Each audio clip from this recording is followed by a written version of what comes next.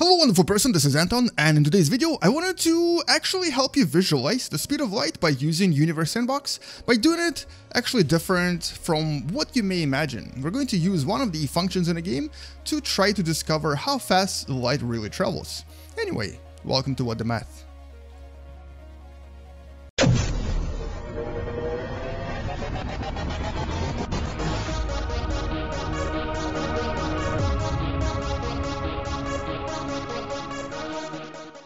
So this is the new and improved Universe Sandbox, Alpha 20, or maybe it's not improved, but it's definitely new. We don't really know if it's improved or not, time will tell. So what we're going to do in this video today is we're actually going to talk briefly about the speed of light, but really what I wanted to do in this video is to help you visualize how fast the light really travels, or in this simulation, or in this case, how slow it really travels. Light does sound really fast. For example, if you were to take our Earth here, light can travel around Earth several times per second. As a matter of fact, if you do the math, since the circumference of our planet is about 40,000 kilometers, light can travel approximately 9 times in 1 second. That's how fast it would go around it, which is why we have a possibility of such services as the internet. Internet pretty much relies on the efficiency of light speed, and the reason why, if you're in one location on Earth and you want to communicate with the other location and you get something called lag, that's really because the actual signal from one location to the other location takes some time to travel, and often it will be measured in something like milliseconds. Now, anyway, so we're not going to be talking about Earth though. We're going to, well, first of all, let's decrease time. We're going to change time to real time, seconds per second. So this will be 1 second per second. And we're going to measure the light travel from the sun visually. So what I'm going to do is I'm actually going to use this power here, known as the pulse. It's a pretty cool little power. What it creates is, it basically does this. If I launch it, it's already actually set to light speed, so let's just launch it in like kilometers per second, and we're going to be launching, I guess let's start with the ring, and then I'll show you the sphere as well. And we're going to do this from our planet Earth, so let's zoom into Earth, and I'll show you what this does. So here, we're launching this at a speed of about 1,000 kilometers per second. Let's accelerate time just for a second, and here we go, pulse from Earth. So there's the ring, and if you wanted to actually see the sphere, which is what we're going to be doing, here's what the sphere will look like. So this is particles traveling from Earth at a speed of 1,000 kilometers per second, although not in real time. In real time it will look like this. So here we go. This is real time at 1,000 kilometers per second. Looks pretty fast. Now what we're going to do is we're going to do the same, but we're going to launch these particles at the speed of light from the sun. So basically, we're really visualizing what it would look like for various light particles, or not, shouldn't call them particles, light waves, although, you know, light is wave and a particle, as has been proven many years ago. So we're going to launch them from the sun and see how fast they travel and how long it would take to reach Earth. We're not going to be doing this in real time. We actually are going to accelerate time later on, because as you'll see really quickly, due to the distances you need to travel here, it will take forever, not forever, but very long to reach anything. So let's start this from scratch. And here we go, 1 light speed away from the sun at real time, and launch. And there go those particles. So this is what light travel would feel like when it travels away from the sun. So when the sun emits any kind of light, it basically travels at this speed. So let's actually close this. We don't really need this anymore. And let's take a look at all of these particles as a whole as they basically proceed to the rest of our solar system. So it will take at least a few minutes to get to Mercury, and you can see that it's actually taken quite a long time. So this is why, even at the fastest possible speed in the universe, it will take us at least 4 years to reach the nearest star, Proxima Centauri. Because light actually, even though it does travel really fast for Earth standards, for space standards, it's super slow. It's actually very slow. And remember, this is the maximum speed of anything, including communication. So all of the signals that we send to space or receive from space would actually be also traveling at this velocity. So, you know, trying to call home from Proxima Centauri would actually be impossible, and sending an email would take you 8 years, over 8 years to get back, to get a reply back. So we're gonna wait for this light to get to Mercury while I'm basically just kind of talking a little bit more about the actual idea of light travel and the light speed. And really what I wanted to kind of focus here, and really what I really wanted to kind of help you visualize here, is how every single moment the sun actually releases these light particles away from itself, and how they basically spread across the universe. And every single one of those specks that you see behind, this is essentially a star that did exactly the same thing. And so what you actually see, like for example right there, is one of these little light particles that finally reached our planet Earth after many, many, many years. And this is the information we get from each of those stars. So people often forget that what we see in the sky is actually sort of like a history. It's not really in real time at all. You see what stars looked like years or even hundreds, thousands, and millions and billions of years ago.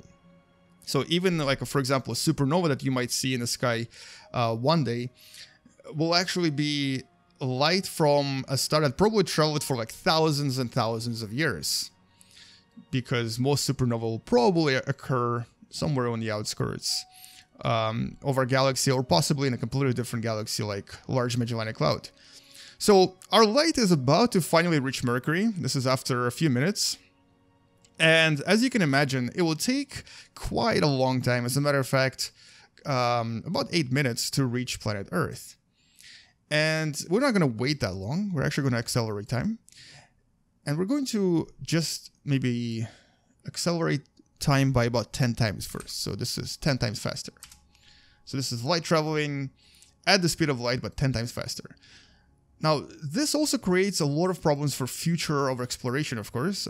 So, for example, you know, light from Earth to Mars will also take a few minutes to travel. So, Earth to Mars communication would be quite difficult. You can't just like real-time call someone. You can only record messages and send them back and forth.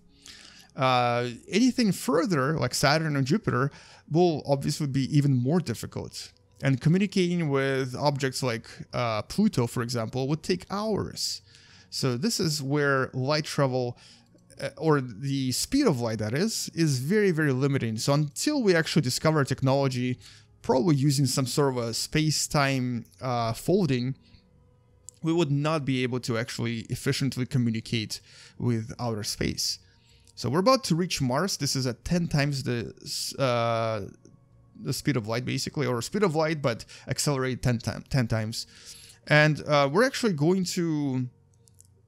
We can't really wait for it to get to Pluto, so we're going to accelerate this 100 times, just so you can actually see how long it will actually take for it to reach Pluto. There's Pluto right there. It will be a while before light finally gets there. And so we actually have quite a few probes out there, like for example Viking 1, Viking 2, Pioneer probes as well, that are actually very far away from our sun, from our Earth, and I'll show them to you in a second. But a signal from those probes takes hours to reach. So you can kind of see, it's becoming really difficult to see these particles, but there they are. There's one of them at least. And they're spreading farther and farther away. And even at 100 times the acceleration, basically 100 seconds per second, it still is too slow. Like, I'm actually losing patience right now. I cannot wait that long to reach Pluto. Let's go to 1,000. Let's accelerate this by 1,000. So there we go. There is one of our particles, and hopefully we'll now be able to reach Pluto. So there we go, finally. So we had to accelerate our particles by 1,000 times for us to not lose, or for me not to lose patience waiting for that light to actually reach that far. Let me show you the probes that I was talking about. So if you actually go in here, And under historical here, you actually have several Voyager simulations showing you the location of Voyager. For example, when it passed Jupiter in 1979, and when it passed Saturn in 1980.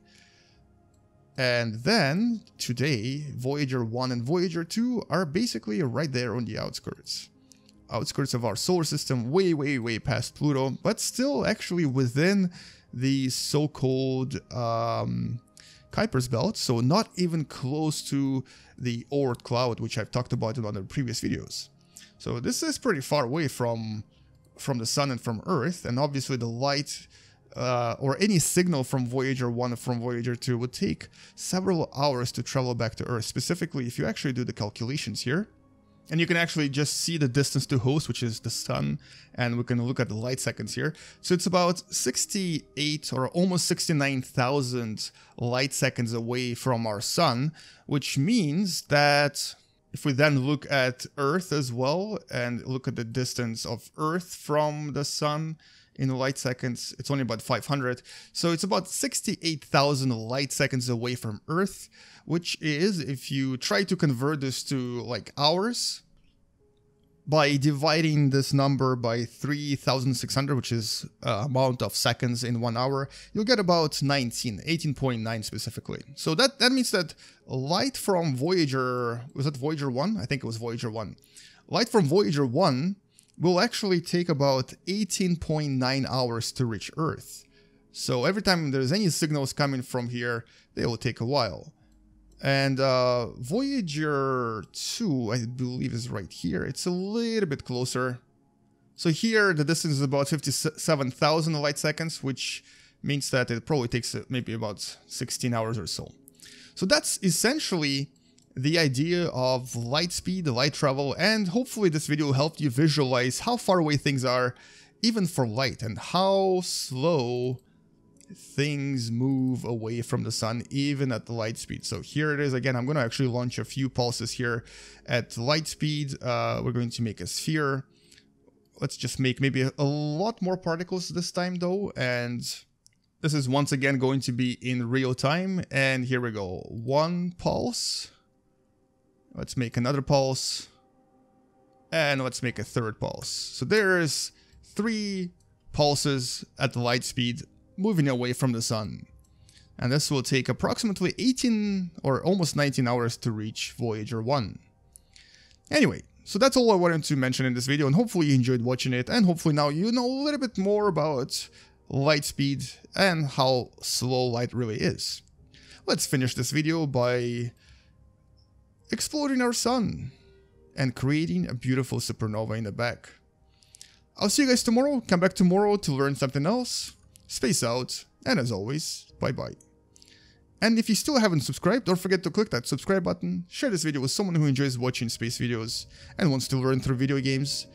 And if you actually have a few bucks to spare, consider supporting this channel on Patreon as well. I'll see you guys tomorrow. Something happened to my supernova. It's not showing up. There it is. There is that beautiful supernova. Anyway, space out, and as always, bye bye.